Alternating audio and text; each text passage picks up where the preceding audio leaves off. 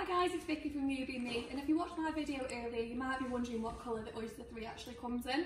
So I'm going to quickly explain what colours you can get them in. Manhattan is basically a check. This one's got a slight fleckle through of glitter, so if you want to come a bit closer I'll show you what it looks like. We have just brought this one out and it is the newer one that's just come out. The next one is Noir, which is black on black. It's a black chassis with black fabrics. The next one is Pebble, which is a pale grey. A lot of customers ask for grey, and we do have a few different types of greys in. So you can have it in Mercury, which is a middle grey, and then it does come in a pepper as well, which is basically a darker grey, which I'll just show you. So if you look there, that does have a difference in grey shade. This is the darker one that you can get.